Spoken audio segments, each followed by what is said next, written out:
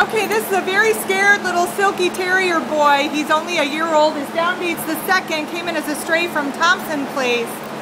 Look at him. He looks like he's gonna cry.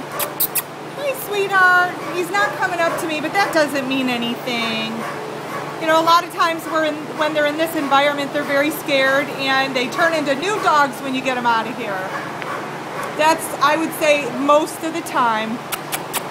Poor little guy is stuck at the Brooks facility in San Antonio, Texas with no foot traffic out here and is in desperate need of a foster, somebody to adopt him, or a rescue to step forward and help him.